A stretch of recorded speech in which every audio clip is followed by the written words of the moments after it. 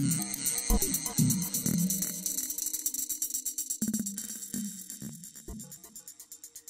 once the sail is up, before you put the tack of the sail into the mast track, you need to attach the end of the boom.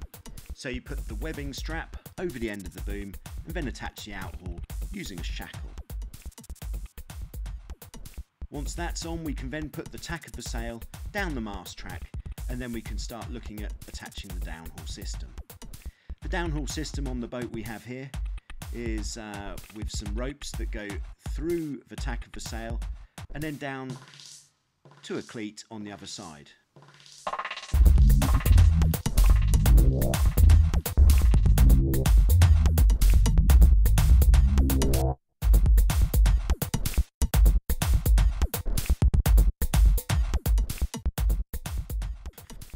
So we're trying to make sure that when we start off, the double block for the downhaul is right up next to the sail.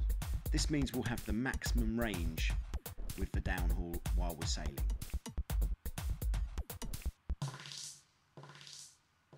There are of course many downhaul systems, and they may differ from this one.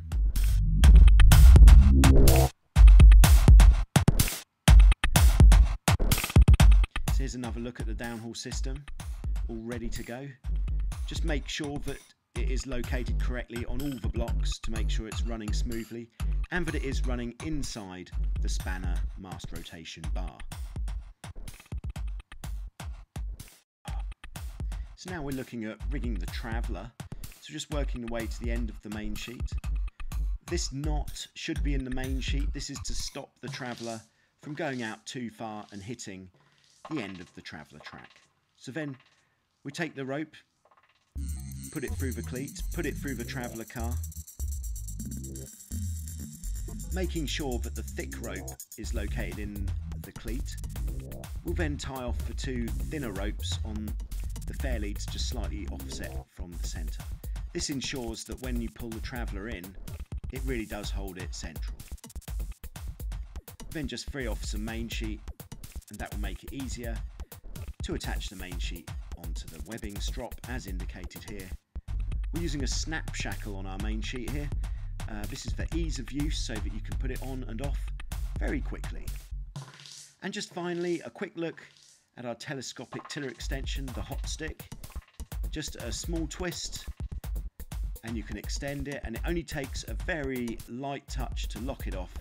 Don't use full power to lock it off because this may damage the materials.